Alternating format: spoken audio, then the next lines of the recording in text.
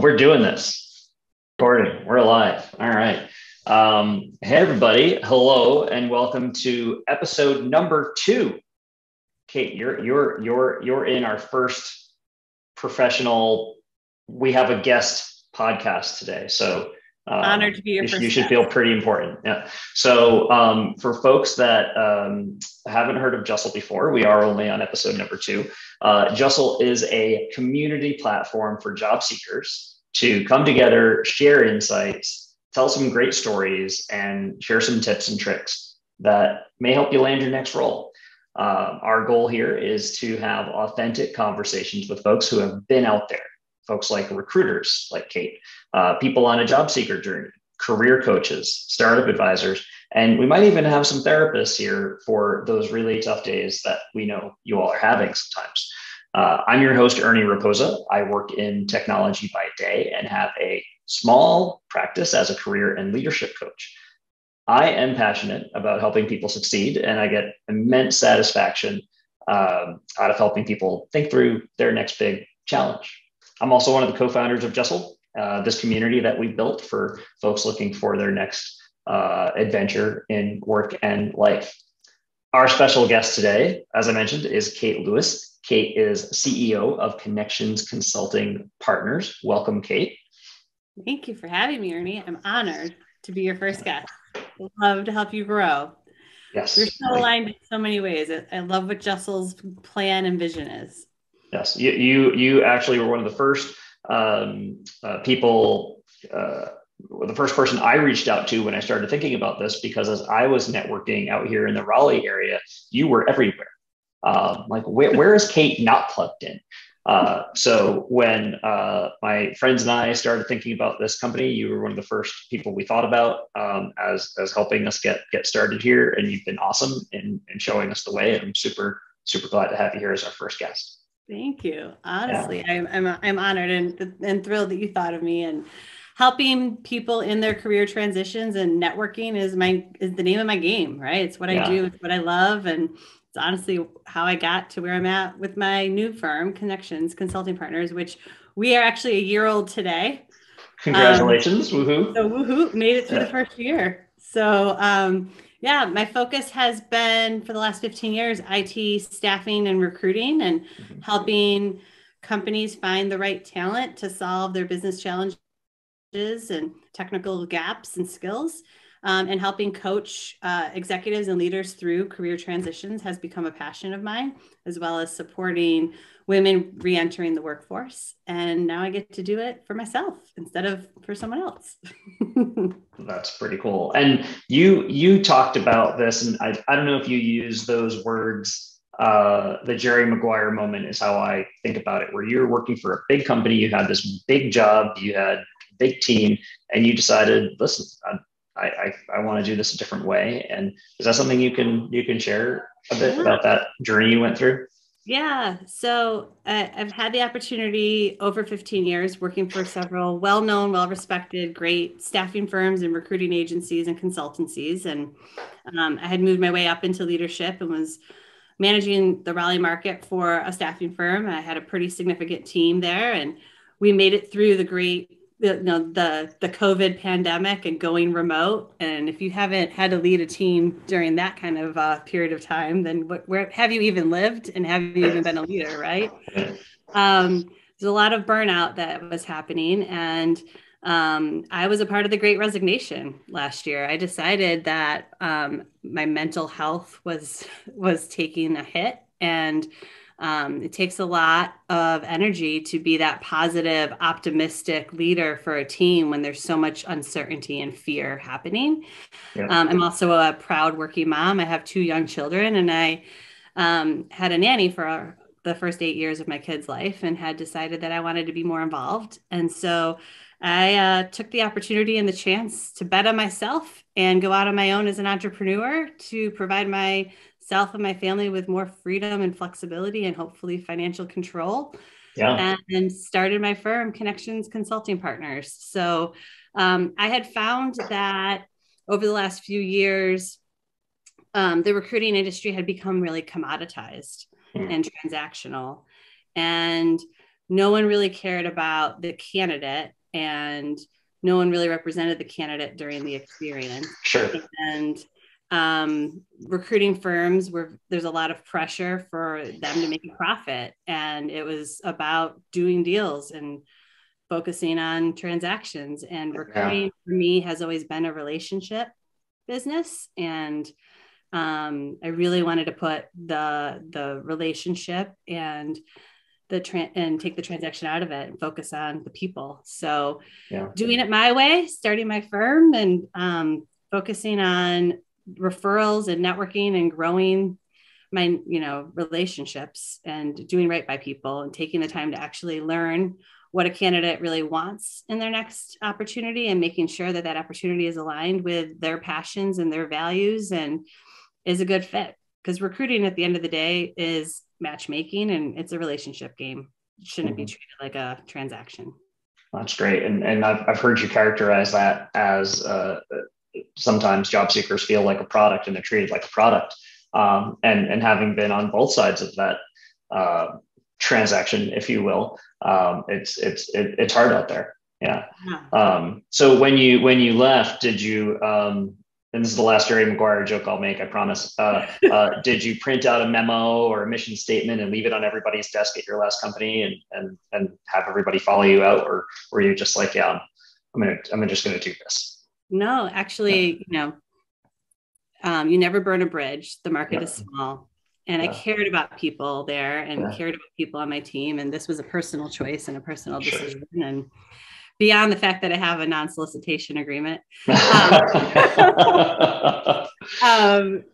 want people to stay if they're happy there. And I will never say anything negative about that company or the people that worked there. It was just not where I needed to be at the next step. Right. And I think this pandemic caused a lot of us to take a really close look at our lives and, focus on our new priorities and work-life balance. And, working remotely is a blessing for some, and it's very difficult challenge for others. And for me, it's really, been a great fit. It gives me more time to do other things that I need to do that I was wasting in my commute time. But no, I didn't burn any bridges. I didn't go flaming out. I hopefully left very positively, calmly, and professionally, because you never know when you're going to work with those people again. For sure. You need references. Well, and the Great Resignation is one of the reasons why Dan and I started Justle. When we saw the Dan will share his story in other podcasts around how he left where he was, thinking he would just get a job in a couple of weeks, and that turned into many months. And you work with people in transition all the time who are on similar journeys, and not everyone is as lucky as you, or as resourceful as you, where you could just go out and create this new world for yourself. So we see people who see the Great Resignation happening and they're like, yeah, I'll do that too. And then they find themselves wondering how they're going to pay their mortgage, because it's a hustle out there. Right. It is. So that's I'd say, even for folks who might be looking to follow in your footsteps, I know we're here talking about kind of tips and tricks and things that folks should be thinking about on their job search journey. But I think whether today or in another call, you'd be a great person to share how you got started and what the first year's been like, and what that journey was like from that very secure 9-to-5-ish job to you're the captain of your own boat. Right? Yeah. But you're also 100% commission. You have to be comfortable being in sales and being 100% commission, because no one's guaranteeing your paycheck. Right. I don't have to ask for paid time off to go on vacation with my family to Disney World, but there is no paid time off, So I think making sure you're financially ready before you quit a job to go to another job or to start your own company is really important, right? They say you should have 6 months of a salary saved, because it can take people, depending on, especially the more senior you are in your career, the longer your job transition should take you. If you're still an individual contributor, producer that's in a tech or a high demand skill set, you probably have more of a chance to catch a new job quickly. But yeah, I wouldn't quit without having a plan and being financially set up and sound. And I think one of the other things is having a sound network and connections and a base of referrals, right? I spent the last 15 years of my career purposefully networking and cultivating a network and connections, especially here locally in the Triangle market. You mentioned it yourself. People were like, oh, Kate's everywhere, or do you know Kate, or you should go talk to Kate, right? And right. I've kind of built this reputation of being a connector, and referring and connecting people is my passion and now my business, hence the name Connections Consulting Partners, right? And right. What is that like being at the center of that? Because you have kind of become this go-to person. That must be pretty cool as you build your personal brand. What does that mean for you to be the connector? I mean, I've always been the person that just was naturally be like, oh, you should meet this person. You have this thing in common, right? You both went to the same university. You have similar skill set, right? Like you and John, we were just talking, right? You remind me of each other. Do you know each other? You should meet. And I think it just came naturally to me to connect people and to form introductions. And while I was employed at all those different companies in staffing, I still every day on LinkedIn would get requests do you know someone in this field? Can you introduce me to someone in this field? And I would do introductions and help people network, or, I'm looking for a group and association to join. What associations are you aware of? And who do you know? And so I think just building a network, getting involved in your community proactively while you're still employed prepares you when you decide to go out on your own as an entrepreneur or make a career change, because most people get jobs through someone that they know. They follow a good leader that left their company and is now a new manager at a new company, and they bring them along, or, follow a friend, or, get there through the employer referral and the network is the way in. But that is such a great point, Kate, around keeping your network fresh. And I'm even like that with my friends. Like, I feel like I'm Julie cruise ship director because I'm always saying, hey, when are we going to get together? I know I'm 700 miles away. All my friends are up in the Boston area. I'm still the one that pokes them into having a let's do a weekend together or something like that. Awesome. When I first moved down here from Boston 5 years ago, I just found things to get involved in because I just naturally like that. There's happy hours and things to do and meet new people. So I think for people who are naturally extroverted, that's a second nature thing. I think for folks who maybe aren't as into that and only do that when they need a job, they're setting themselves up for a tougher job search because they're starting from zero, right? Yeah. Whereas if you're just out there and you're building just who you are authentically out with the people in whether it's your virtual network or your local network here, when it's time to make that jump or something happens, folks tend to rally around you and help you get to the next thing.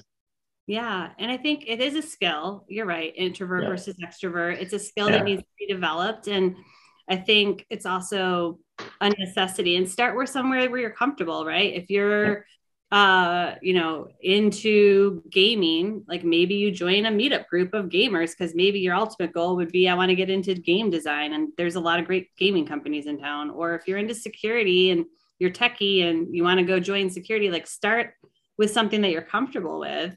Right. But it's about being a part of a community. And I think it also just shows that you're focused on continuous learning and continuous development, which is also a great skill set to showcase when you're looking for a new job and about to be in a transition, is that you've made the investment in yourself. Right. And just, the community service aspect, right? I do a ton of volunteering. Some of it is serving on board of directors of tech associations and networking associations. Also, some of it's aligned with my natural skill sets, like job seekers and coaching for like Dress for Success program. But I think that you can even be involved through your children's sports teams as a coach and get to know all the kids, and the adults on that sports team could lead you to your next job, or Cub Scout, or through your religious affiliation, any place that you join and become a member, you're building a networking community of friends outside of your neighborhood, outside of your family. And everyone here, most people here work in tech or healthcare and government. So Right. You never know where your next opportunity is going to come from. So I understand through my time knowing you, Kate, that you are an object in motion at all times. Like, do you ever have this need to, I just want to sit in a room quietly by myself for an evening, or is that just the worst possible thing you can imagine for yourself? Like, is that something you fantasize about, or is that something that you think would be a nightmare? I don't do well with silence and alone. I'm not good company for myself. I mean, even when I drive home and I'm commuting, I'm like calling people and returning phone calls. I don't do well with silence. Some people recharge that way. I actually have to force myself to be alone. So I am going to the Umstead Spa for Mother's Day in a few days for 2 hours to have that spa treatment, and I won't talk to anyone. But I think 2 hours is about the extent of that for me. This might be a little TMI here, but my wife and I will occasionally get a couples massage, and I am a talker. You know this.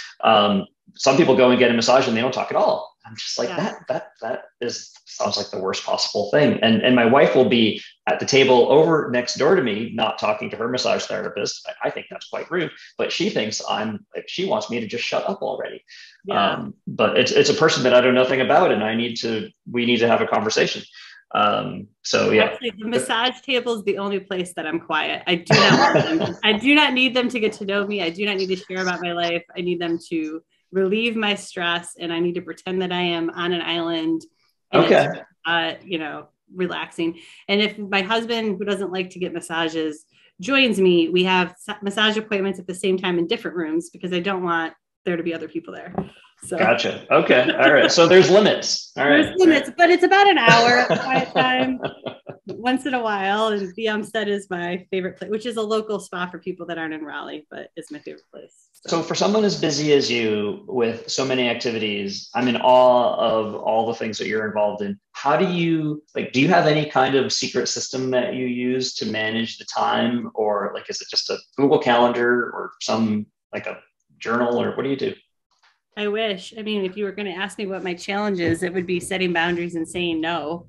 I think I need to hire a personal assistant.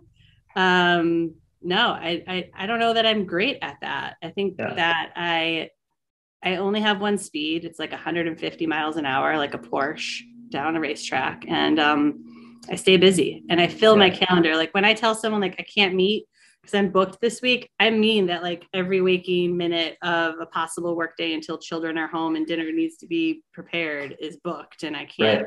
Right. So that would be my area of opportunity for growth. Is better time management, or maybe outsourcing to a personal assistant. They have these people that you can hire now, fractional, taskmasters that can do that stuff for you. Yeah, if you've ever read the 4-Hour Work Week by Tim Ferriss, this is going back a ways. This is an older book. He's a huge advocate of virtual assistants to offload all of the minutia of your life, so you can focus on the big juicy things. But I haven't done it myself. Maybe if I get as busy as you someday, I'll give that a whirl. Busy's not good though, right? I think some people wear it as a badge of honor, and it's not for, honestly, true. Becoming an entrepreneur, one of the goals was to not be as busy.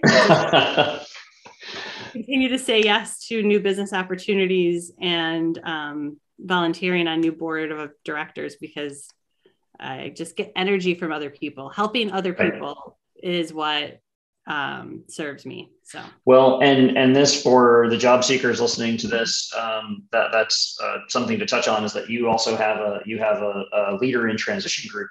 That is another one of your things you do. Do you want to talk about that a little bit? Sure. Yeah. So that was something that started about 4 years ago while I was still employed. I had clients at the time that were my hiring managers that I had known for a while, that found themselves for the first time in their career being restructured out in a job seeker mode after a 10, 15, 20-year career at a major tech corporation because of change in leadership. And they find themselves having never had to look for a job. They haven't had to write a resume. They've always been the interviewer, not the interviewee. Right. That's a big change. Yep. Haven't networked, right? Because I found that while people are employed, they're very busy during all their waking hours, and they don't necessarily prioritize and focus on the networking that we just talked about, how crucially important that is. So they're very unprepared and uncomfortable when they become a job seeker and they now need to build a network. And so I started coaching them through that transition and just giving them advice that seems to come natural for me as a recruiter, right? About LinkedIn and resumes and networking. And also one of the things people tend to struggle with is asking for referrals and asking for help. It's a humbling experience when you are a job seeker and you may have to reach out to someone that used to work for you that's now at a new company and say, hey, do you like your new company? Is there an employee referral program? Are you willing to put my name in? Did you enjoy working with me and would you want to work with me again? And is there a way that you could help me get in the door at your new company? Because I now am in the market. And so there's this stigma about, I shouldn't need help. I don't need to ask for help. And it's a real ego buster to be in that vulnerable type of position. And so a lot of the coaching that I do is around that it's okay that you need help. And I think if people knew that you were in a position of need and that you were in a job transition, instead of you maybe trying to hide that from the world by not changing your LinkedIn, there's probably a lot of people that would want to help you and want to work with you again, that you could land a job a lot faster. Right.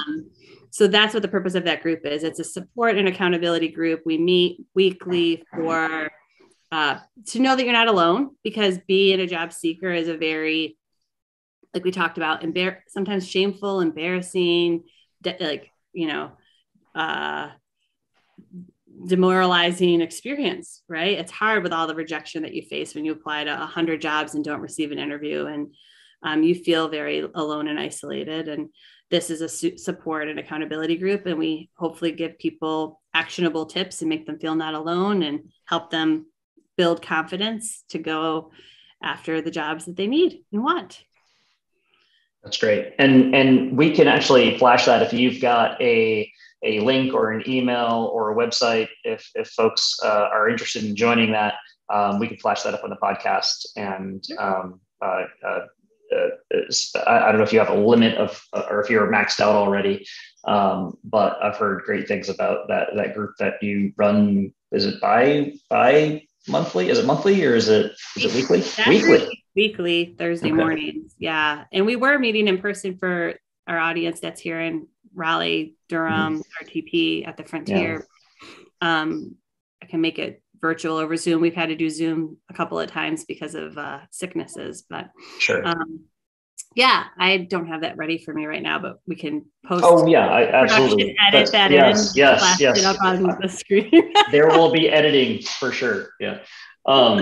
And I just noticed too, I didn't have this in gallery view. So the first part of our podcast is going to be all of you actually, with a little tiny Ernie head above it. So we'll see what we can do there too. Yeah. That's good. Yeah. Episode number 2. Extreme close-up HD, view of all the pores on my face. I'm excited about that. If I wasn't uncomfortable enough, Ernie, thank you. Well, it's fixed for the rest of the podcast, and we'll see what sort of podcast wizardry we can do after the fact. Will there be a blooper reel at the end as well? Maybe, yeah, after the credits. Yeah. So let's see. So when you and I first started talking about having conversations like this for folks out there who might need an extra hand, you rattled off a whole list of tools that are out there for recruiters. And this is going back to how job seekers are kind of treated like a product, right? And there's LinkedIn and there's Glassdoor and there's these other tools out there that folks can sign up for and submit their job applications and such. But as far as being able to make sure like your resume matches what the job is, I think you talked about Job Scan. There's some other neat tools that are out there for folks to up their game. that you had a pretty extensive list, and I wanted to see if there were any particular ones that are the big ones that people should be looking at if they're just really starting out in their job search, or starting to have a hard time and are looking for something else to do to increase their likelihood of landing that next thing. Yeah, I think JobScan is one of those things. It's a software that I think you have to purchase. I don't know that there's a free version of it, but it takes the job description, scans your resume for keyword matching, and makes suggestions of how you could tweak it to have a better, match. So you're tricking the algorithms into thinking you're a fit. Because I think one of the biggest mistakes people make is they use one generic one generic resume to submit to all the jobs. I think building relationships with a bunch of different recruiters, particularly at staffing agencies, is helpful because we work with a lot of different clients and we don't just represent one company and one brand. But it's really important on LinkedIn to fill in your full LinkedIn profile and have a lot of information about the skills that you really have, the strengths that you have. You can fill in that whole summary section. Don't just use it as an advertisement for the company that you work for. Really, sell what you do and what your strengths are and what your values are, including having endorsements for your skills and recommendations out there. I think the open to work on LinkedIn is important. There's this big stigma because it puts this green banner around you, but there's a way to open it only to recruiters on LinkedIn. Yep. So only people that pay for the LinkedIn recruiter license see that you're open to work. And then the details that you put in there matter. And as a recruiter, I look for that. I can filter for open to work. You're more likely to respond to me. And I can see you're open to work for a specific title in my location, remote or hybrid or on-site, full-time or contract, like all that information really helps you get to the top of a LinkedIn recruiter search. Indeed, I think is the second best place. I don't see a lot of recruiters still paying for the monsters and career builders. I don't know that they really kept up. It's like Blockbuster when Netflix came to the scene, and, or Comcast now that we can just buy, Paramount Plus and Disney Plus and buy an app. Right. Glassdoor, I think the local tech associations, NC Tech here in North Carolina, the local tech journals, the Triangle Business Journal, again, here in North Carolina, following who's hiring, who's merging, who's getting acquired, who just got funding, who's moving to town, just knowing and keeping up with the news, going to all those meetup groups and associations and events. Right. Professional groups, there are job boards for a lot of those companies.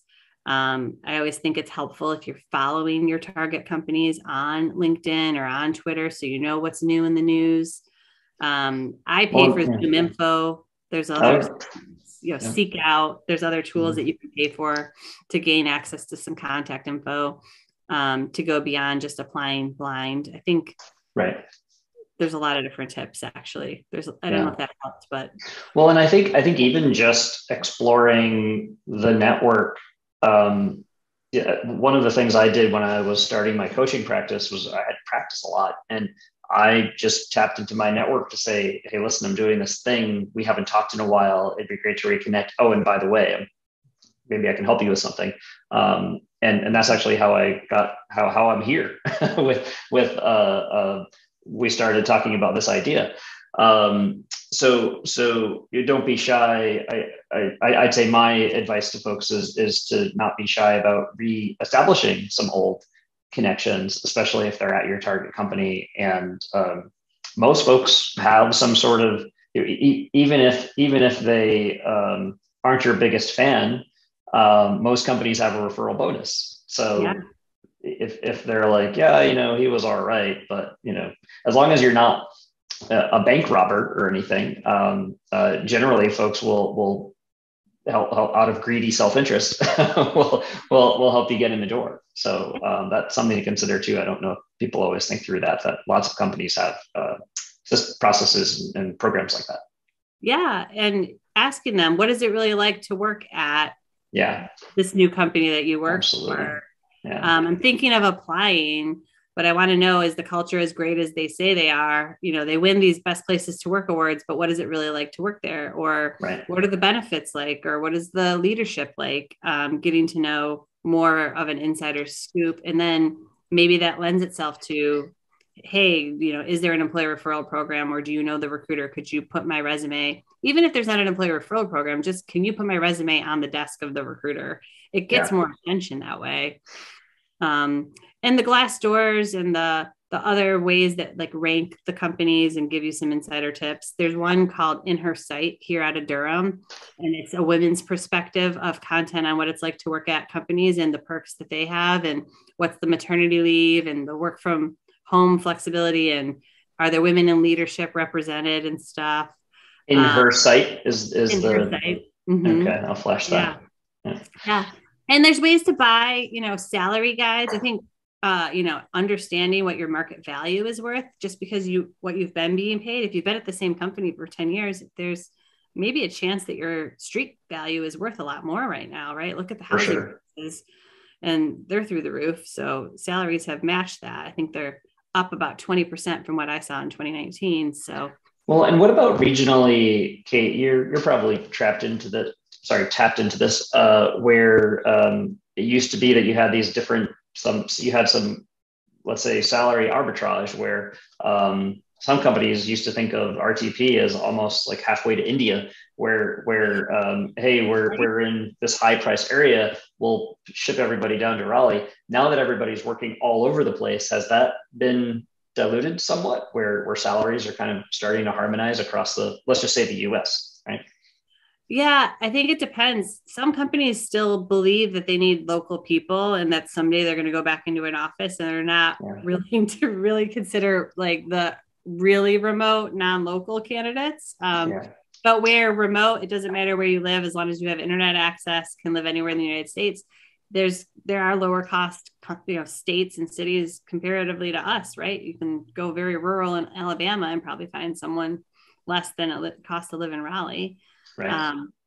I think it's worth asking what the salaries are. Salary guides are a good place to start. There's places that you can look at cost of living differentials and stuff as well. Cool. Joining the meetup groups, joining the professional associations, volunteering, being a part of the community, serving on a board of directors, I think is a really key thing, so that people can attest, to you, and that you're really involved, and that you did, made a difference somewhere. Yeah.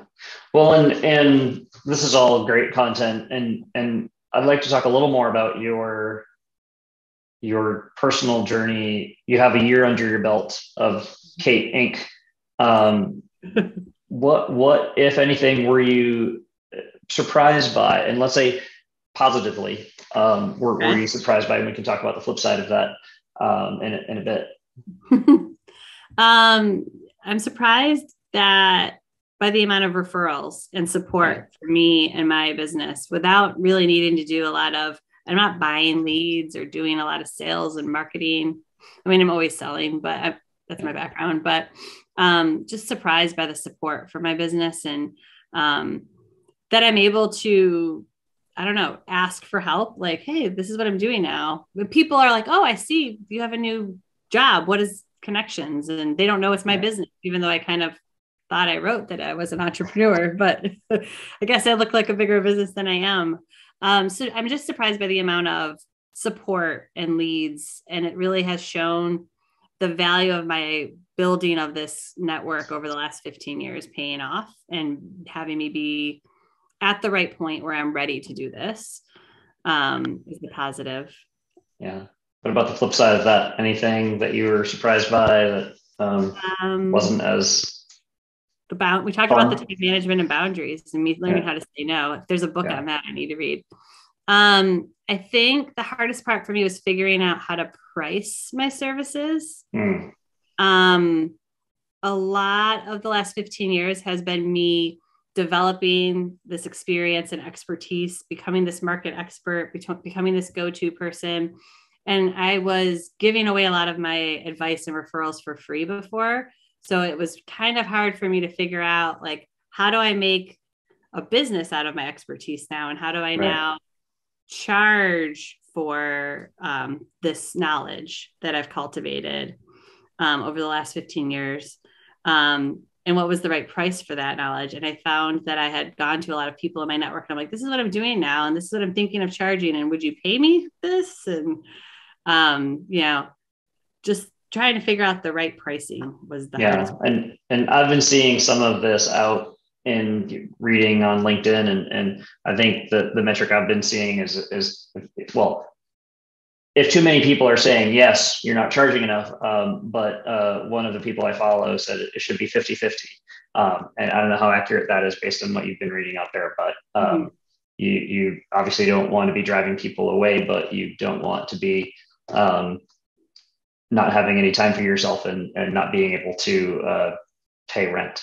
So yeah, luckily I have a spouse that helps with that, but which is the other thing. I am the risk taker, and I'm allowed to take this flexibility because I have a steady income coming in from the other.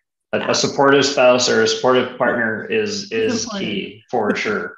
Yeah, that was one of the other advice, and that's the positive about going out on my own, is just, the board of advisors of friends and mentors and family and spousal support of like, you're going to do this, and I was going to give myself a year, and if it didn't work out and I didn't make money and I started losing money, I could always go apply for another job and go back to a corporate job if I needed to, right? There's always a fallback and a parachute. So that's interesting too. I also think the hardest part for me, and thank you for challenging me out of my growth, is the social media and video content.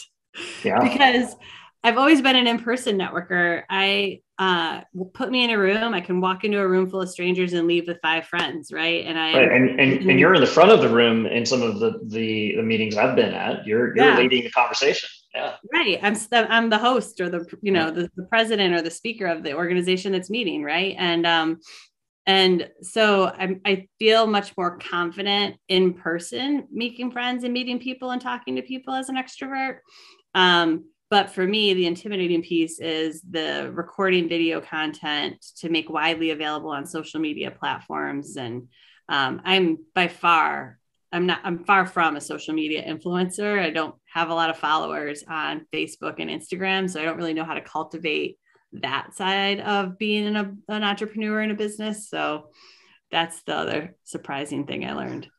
Yeah, we haven't taken Justle to TikTok, or we haven't done any dances or made any songs yet. That's on the roadmap somewhere. Is it? Yeah.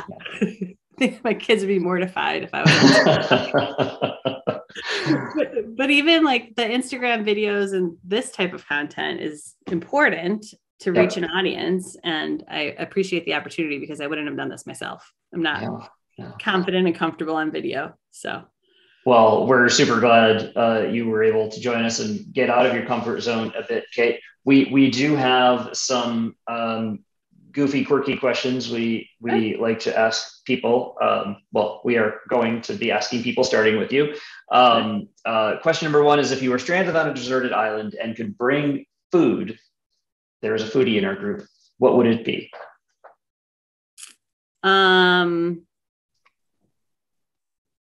Well, I can't live without coffee and wine, but that's not food. I'd probably go for chocolate, though. Maybe you can't really live on chocolate. I beg to differ. Yeah, chocolate, coffee, and wine those would be my top 3 things. That wouldn't be very healthy. I don't know if I'd survive on that. But you'd be happy. You'd be happy. There's no people there. It would be miserable for me. That's true. Tom Hanks talking to the soccer ball or the coconut, whatever. Yeah, unsustainable. And the other question here is a favorite book and or movie that you resonate with that will help us analyze your personality later. No, I'm kidding about that last part. We just want to know what your favorite book or movie is. Favorite book or movie? I read a lot of books. I'm a big Brene Brown fan. Daring Greatly. I'm a big John Gordon fan of positive leadership. And Jen Hatmaker. Those are probably 3 of my authors that I have a lot of their books. If I look over my bookshelf, I read a lot of leadership books over the last couple of years. But maybe I'd start there. And then movies, I go for comedy, more comedy. over like suspense thrillers and things. I don't know. Yeah. I'm a huge Mel Brooks fan. Encanto, so it doesn't count. What is it? Encanto was the last movie I watched with the kids. Doesn't count. Yeah. My wife and I have a very different taste. She likes the suspense, very serious, very dramatic, and I'm more of a slapstick comedy guy. I could watch Mel Brooks movies all day, every day, and be totally happy. But we have to find a happy medium sometimes. Yeah. I like the comedy when I watch movies. Yeah, we're the same. We have TV shows we watch together and TV shows that we watch separately on different rooms and different TVs. Yeah. You probably would believe if I told you like I don't have a lot of time to watch TV or movies. I'm shocked. So it's harder for me to come up with that. Well, Kate, so we'll wrap up here. But I wanted to just give you the final word. Anything you want to leave people with who are starting out their job search, have been on the job search for a while? Final thoughts? You're not alone. Don't get discouraged. Meet all your friends and former colleagues and ask for help. Practice your pitch and stay true to what you really want and what you're looking for. Align the next job with your values and your passions, or else you'll be unhappy and you'll be looking and leaving again soon.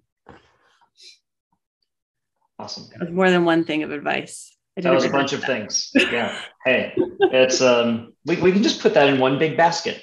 Well, should I have said it slower so you could have just copied one out? No, it's fine. It's Kate's parting words of wisdom, and you're our first guest, so you get leeway. Oh yeah, I get more than one word. Yeah. All right. And my personality, I know what all those things are. It's like out on my LinkedIn profile. So the Myers-Briggs, the DISC, and the Clifford Strengths. I love those. We could have a whole other conversation about that, because it really helps you identify how to communicate with somebody. I've taken all of those too, and I wish everybody in the world took one. I think the world would be a better place if we could understand how we each see the world differently from one another, or in some cases the same. But yeah, that's I think we've identified episode X where we'll talk about assessments. Yeah. I think that even going into a new job, it's important to be like, what is my leader's personality types or communication styles or Clifford strengths, and what are mine, so that they know how to mentor and lead you, and you know how to work with them. And right. There's a lot of value in understanding where you all are coming from. Right.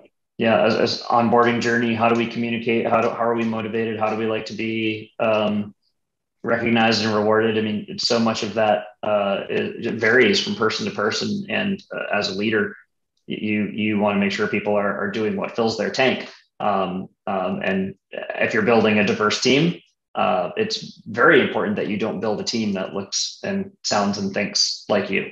Right. Absolutely. So, yeah. So we just nailed it. Next podcast. So. Love it. All right. Well, thanks so much for your time. Again, this is Kate Lewis from Connections Consulting Partners, Inc., LLC. LLC, yeah. LLC, all right, okay, cool. And we'll flash that up on the screen as well, right here. We'll see you next time, Kate. Thanks so much for the time. Thanks for having me. I'm looking forward to coming back. Awesome.